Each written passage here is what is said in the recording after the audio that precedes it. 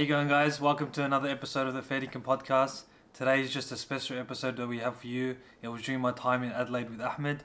We got the opportunity to interview Mohamed Toure. And for those of you who don't know who he is, he's actually a professional soccer player playing for Adelaide United in the A-League. We spoke a bit about his journey this far, how it's changed his life and people around him as well. And we appreciate him making time for us in his busy schedule. So enjoy. Not everyone wants to always be talked to. There's some days you come and you just want to be by yourself. Yeah. But we can't have those days. Is that we have to always talk, communicate, which is all right. But like, it's not as exciting as everyone thought it'd be. Oh, you're a professional. You go to high school. I still wanted to live like a normal kid. Yeah. I still wanted to go do something stupid in the streets, and people don't say, "Oh, that's Mohamed Toure."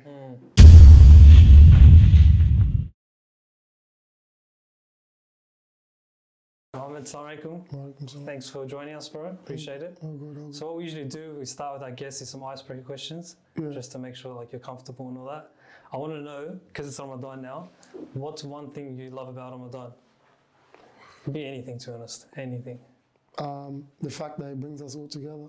Yeah, I think it's beautiful. And what's, if you could meet any person, who would it be?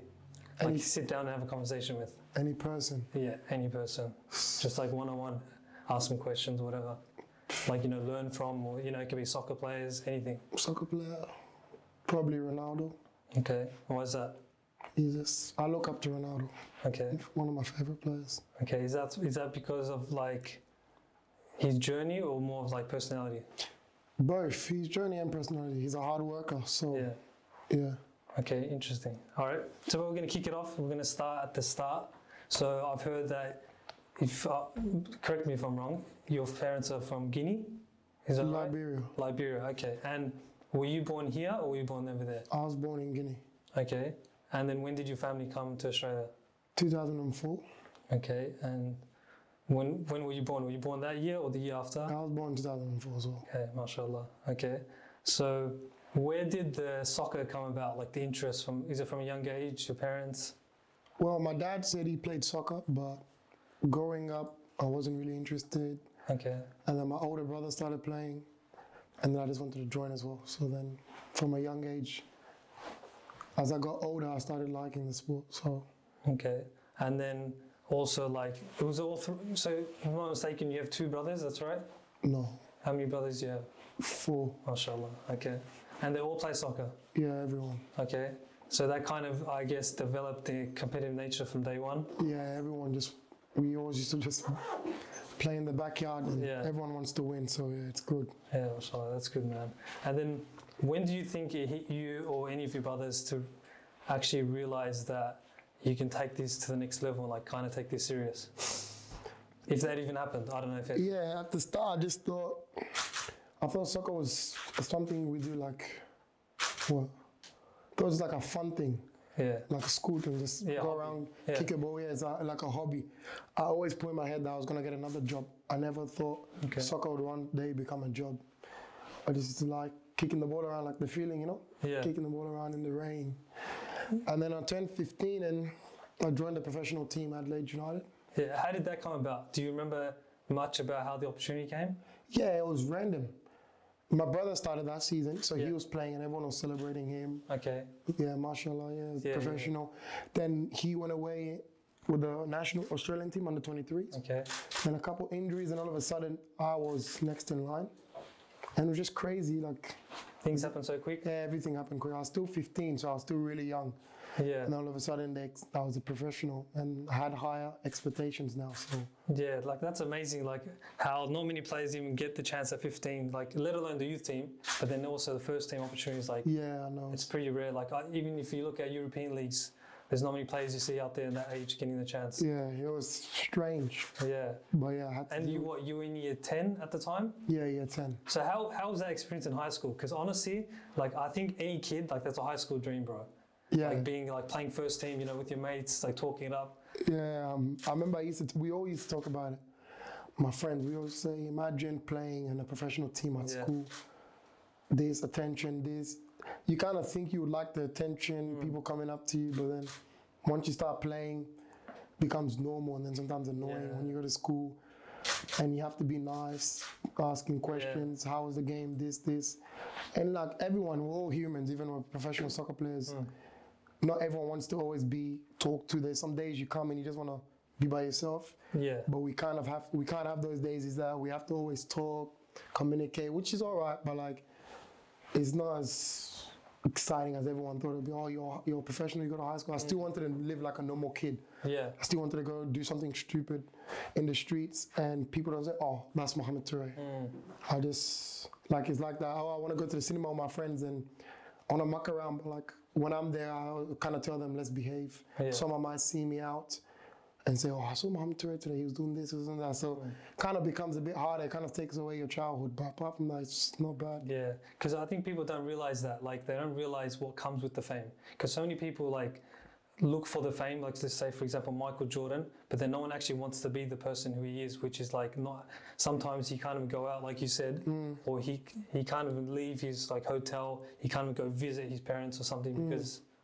Obviously, well, I'm not as big as Michael Jordan, No, but but I I'm just understand. saying, like, fame in general. I understand what you mean. Like, you can't do so many things because you're not only representing yourself. I'm representing my club. Yeah. And I don't want people looking at Adelaide United as a, bad club. So you have to be careful. Yeah. Can't get caught in KFC with your friends. Nothing like. Yeah. But yeah, apart from that, those are. It's always positive. Like, everything has negatives to it. Yeah. The positives are really good too. So yeah. Yeah. So now you scored on your debut, is that right? Or you scored my home debut. Your home debut. Yeah. So that's at what, 15 years old you scored? Yeah. And that's the youngest ever playing the A-League, do you know? Yeah. MashaAllah. Congrats on that, bro. Thank you. That's an achievement, honestly. It might not even get broken. Your friend almost broke it, I think. Nesta, yeah. Yeah, so that was close, but that's good. So how was the transition to like, not just debuting, but then it's like full-time professional? Because you're obviously still at high school, you're juggling the two. It's like, sometimes it's not even possible. That's what I'm thinking. How was it? Oh yeah, it got hard at the start because expectation for me when you're just a young kid filling in for injuries. Yeah. But then when I started playing regularly, it started becoming harder. In year 11, started becoming really, really stretched. There was days where I just told my teacher, let's just cut it. I'm gonna go home and tell my parents I'm not doing school anymore. Then there's days I just wake up and be like, I've been going to school 12 years now. Why waste it? Since kindergarten, everything I've done to this point, I don't want to give up now. So I continued. Then in year 12 last year, started becoming really, really, really hard because now I'm more locked in. I'm getting older in the sport. They're expecting more from me. The older you get, the more they expect. I'm no longer 15, I'm 17 now. So then, it just became really hard, stressful, but I still got through it somehow. Alhamdulillah, that's good. Thanks to support of the teachers, but it got challenging sometimes. Yeah, that's good. And then how's it in terms of like the pressure with like expectations of performing? Because like you said, the older you got in the team and the playing professional, the expectations gradually rises. How was that for you? Because for you, like that transition happened so early compared to other players. Like how did you able to deal with it in your age, like even just your mentality? I just had to keep focusing on things that I have control over and try to play my best. Because as much as people say, yes, you're young, people don't expect much. You could have a good game and then be the youngest goal scorer and then all of a sudden you're not playing well. As much as people might say, oh, it doesn't matter, you're still young. It still kind of, for me, it kind of hurts when you've been playing well and then you stop playing well. So that was my biggest fear, just to like drop off. So I always try my hardest to try to be as consistent as I can. And it's more a mentality thing. If you're mentally straight, you can do it. Yeah, well, if you believe in yourself, then you can do anything. So what's your go-to like to working on your mentality? Is it like, speaking or spending time with your family? Do you have like psychologists at the club or? Honestly. Was it just something you're just working on week to week? Just my friends, all my family and friends. I tend not to really think about things too much. Like I have friends where we would have games in 2 days. We have a big game in 2 days. I'm not going out. I'm not going on social. I can't do this. Like I don't really seem to stress like that. I still take it really seriously, but like just going with the flow. Before games, I don't really stress. Talk to family, be funny, warm up, start getting serious, obviously. But anything before that, I'm just a easygoing guy. So I don't really let things get to me. Yeah. So I think that's helped me a lot with my personality. People say like I'm just goofy, so I'm just always trying to always trying to make it less serious, even though it's really serious. But just tell myself, hey, it's not that serious, not that serious, not that, don't feel pressure. So it's helped me a lot. That's good. Sometimes it's not as complicated as we might think it is. No. Yeah. Okay. So what about in terms of like seeing your brother succeed and then, you know, that competitive nature of like maybe trying to keep up, if not do better? Like how's that been, the transition, him moving on as well and seeing him at a different club? Yeah, it was good. It was always good to have someone there to chase.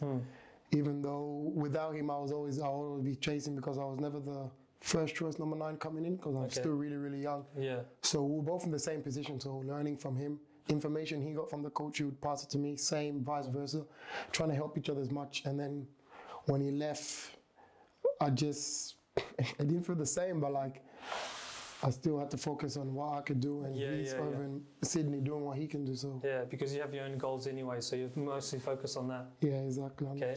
And what about in terms of aspirations for like, you know, taking it to the international level, like representing your country like your brother did? He got the opportunity. Have you looked more in the future with that, or are you taking it just like one thing at a time? Yeah, I'm still focusing on things right now, trying to get myself better, but. Of course, every kid that grows up in Australia wants to represent the Socceroos. Yeah. It's one of my biggest dreams. People say going to Europe. Yeah, I really want to go to Europe, but the number one goal for me is just representing my country at any major tournament. Yeah. That's beautiful to hear. It's good. So what about in terms of, so the full-time professional, in terms of like nutrition, you know, having to be 100% with that, you know, are you eating your mum's food every week, or is it just like a bit of both? Like, that doesn't sound as easy as said. Nah, it's hard. Because sometimes after school with my friends, everyone wants to go quickly get a burger from Hungry Jack's. Hey, boys, we can't do that. But yeah, it's all right. I'm not perfect, obviously, and I was still really young, and I didn't understand the importance of nutrition. So every time after school, I would go with my friends, maybe KFC, Zinger Box, this, that. But as I'm getting older, I'm not perfect right now. I still do those things, but I'm starting to learn more, starting to cook for myself now. Okay. So, yeah, I'm just trying to learn good habits. Okay, so you said, obviously, with your friends, you seem like you're a big person with hanging out with your friends, which is great. How is it in terms of, like, their support and, like, you know, how often do you get to socialize in, like, you know, juggling training and games, because you're obviously playing games interstate as well, you're traveling. How is all that? Yeah, it's hard. We're not hanging out all the time. I have some family friends, cousins, that play in my team, Yaya, Jukuli, Alasan. I still consider them as friends, even though, or more than that, or family. Or we always hanging out, but my school friends, we don't really get to see each other during the week. They'll be working. When they're free, I have training. And then they have the weekend off, but I'm playing in Sydney. So when I get to hang out with them, I spend the time really well, and we always have a quality time. Yeah, that's good. Okay, it's good to hear that you're making sure you're balancing out the family and that. Yeah, of course. So I want to ask you as well, what about balancing like your dean with soccer as well? Like, because obviously in certain environments you have to take initiative yourself, you know, with like as simple as daily prayers and all that, even Juma. How is that? Yeah, it's kind of challenging, but obviously God comes first. Things like Juma, if I have training, it's easy. I've heard so many people say, I'll go to Juma, I'll skip training. Yeah. It's easy said and done. It's one of those things. You don't know until you're in the situation, if you know what I mean. But every time I get the chance to go pray Juma, I always do 5 daily prayers. If I'm home, I'll do it. If I'm at training, obviously I can't pray while training. So it gets a bit challenging, but it's life. Life's not easy. Yeah. I just have to live with it. That's the life I chose. I want to be a professional athlete. So balancing it, it's a bit difficult, but I can still do it. It's nothing too crazy. Yeah, okay. That's good to hear that you're still balancing it out, alhamdulillah. Okay, so I have some quick fire questions. So hopefully you can answer these really quickly. So, favourite player of all time? Ronaldo. R9 or CR? CR7. Okay. So, that answers my second question then. Messi or Ronaldo? Messi's better. Okay. So even though Ronaldo is your best player, Messi. Why is that though? Ronaldo's like such a figure, you know. You see his Instagram, he's the most followed. Yeah, he is, That's for a reason, because you just want to see Ronaldo Yeah, he's like a presence. Like he's like more of an icon. Yeah. Yeah, he's the big moment guy. Yeah. Like a Champions League final, you need a goal, he's gonna score. Yeah. But when it comes to the skill, all-round footballer, I think Messi's the best. Yeah, it seems like Messi is like someone you can't even aspire to be. Nah, you can't. It just seems impossible. Just he's on his own. Yeah. Yeah. Okay, so what about the best player you've played with or against? Like this far? Best player I've played with. Yeah. Currently, I play with Mohamed Lopez. Yeah. He played in La Liga Yeah. for long. He captained. He's right back? Yeah, he's the right back. I played with Craig Goodwin, current Socceroo. Yeah. Too many. McLaren, all these Socceroos in the leagues. Diamante. Yeah. Yeah, he's an amazing player. Diamante. Okay. And obviously, because it's Ramadan, I need to ask a Ramadan question as well. Tell me something you love about your parents or something you appreciate from your parents. They're always there for me, no matter what. Yeah. I'll put you on the spot, sorry, bro. No, that's it. That's the biggest one. They're always there, no matter what. Waking them up, have training today. Because I started playing for United, as you guys know, well before I could drive. Yeah. So they took me everywhere. And professional, every day we had training. Some days it's just like recovery at Grange. Oh, you guys are, you're not from here, but like the beach. I don't leave the beach side. Yeah. So they have to get up. They're just there just so I could succeed. So that's something I appreciate. Yeah. Inshallah, I see a lot more of you in the A-League, inshallah, if not more. Thanks. We'll see what happens, inshallah. I appreciate you coming on, bro. Thank you, man. Appreciate inshallah, it. We'll keep in touch. Thanks. Nice.